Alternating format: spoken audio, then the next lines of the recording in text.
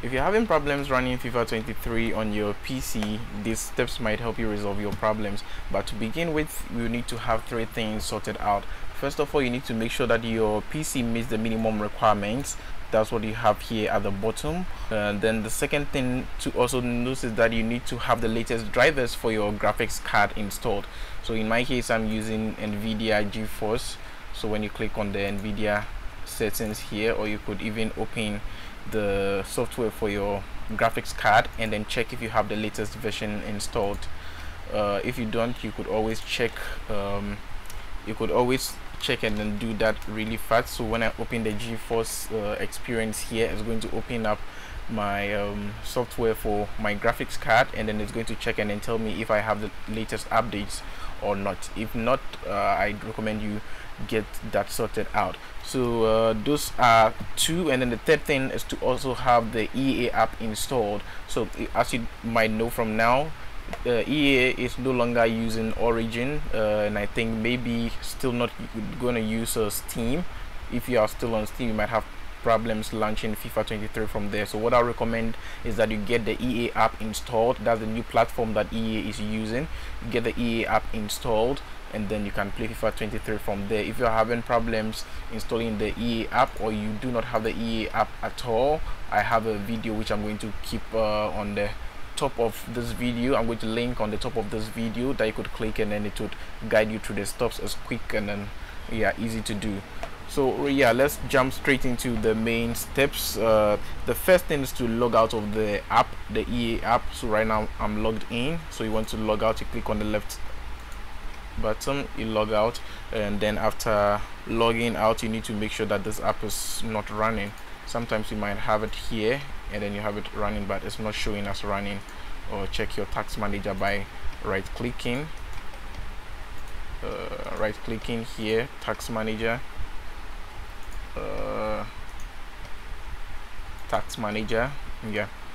and then check it's not running in the background. Okay, so you have EA background services, and okay, so type E to check if EA app is running in the background. It's not. What you want to do next is to hit the Windows button with R.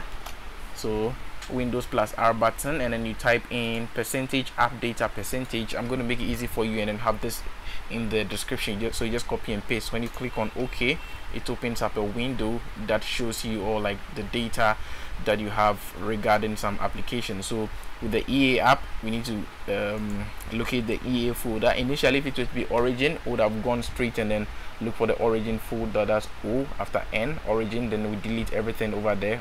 But in this case, we are dealing with the EA app.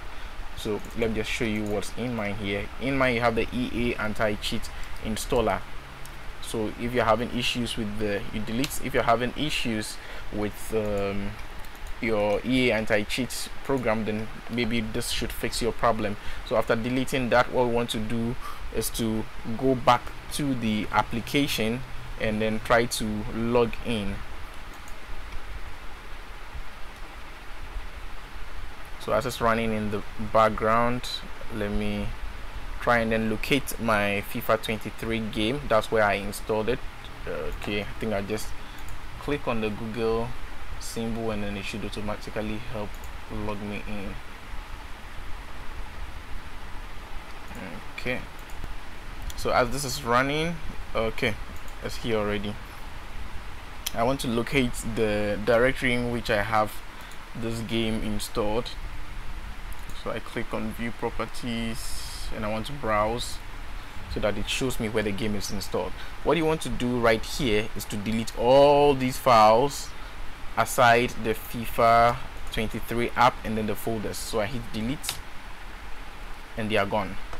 And after that, you come and then you click on manage and then you click on repair, and then it's going to try and then go over all the files you have in the FIFA 23 folder and then make sure you have everything intact and you have the latest versions of everything. So as soon as it recognizes that some of the files are deleted, it's going to install them, or it's going to download them and give you like a fresh copy. So what we are doing right now by deleting is to force the EA app to download latest copies of all those files that might be having issues. All right, So in this case, I'm not going to repair because I already like have the files and I have no issues with FIFA 23. So I'm just going to cancel, and then I'm going to go back to my installation directory and then undo, so I can recover my files because I don't have a problem with FIFA. Okay.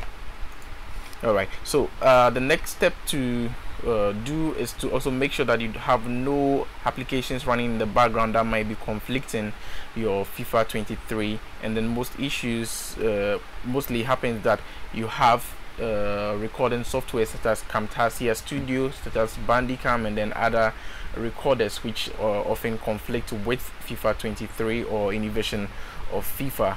So just trying and get something that is compatible, that you are able to run both at the same time, or you can turn off all the applications in the background and open just FIFA and then see if it works for you. So yeah, let's try this and see how it goes. Yeah, right. So definitely mine is going to open because I have no problems with FIFA. And yeah, if you watched this far, thank you so much, and then I would like you to like the video, subscribe, and then share so I can continue helping the community with more fixes and guides. If you have any problems, just let me know in the comment section, and then I'll do my best to help you.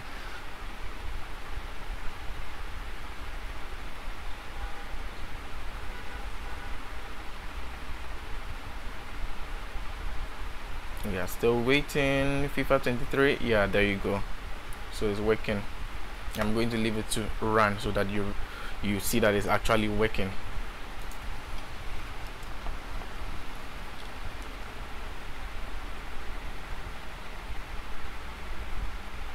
Since it's taking time to load because we deleted most of the files, and I'm sure they are trying to reinstall, but then on the regular, when you like play after this first instance, you wouldn't have to wait that long.